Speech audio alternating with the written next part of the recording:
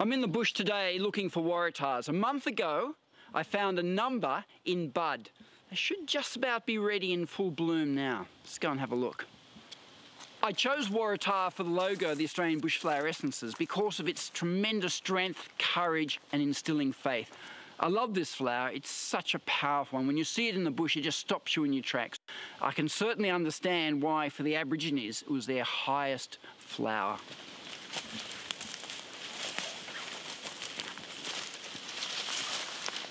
Well, our Waratahs are now in flower, and they're real beauties. Let's go and have a look at them.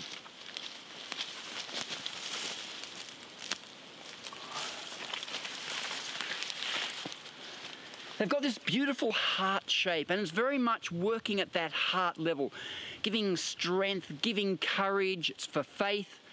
We tend to use this flower for black night of the soul. Someone's feeling totally hopeless.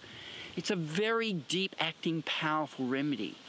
Now, you don't want someone staying in that state for very long, and we normally give a remedy for an emotional state for about 2 weeks. But if you've got Waratah and someone who's feeling that black night of the soul, Waratah work very quickly. Just a few days enough to bring them back. It's probably the most famous Australian flower. A friend of mine, Eric Pelham, in his work with the Davic realm, was told that there are 5 master flowers on the planet, and the Waratah is one of those. Not surprisingly, really.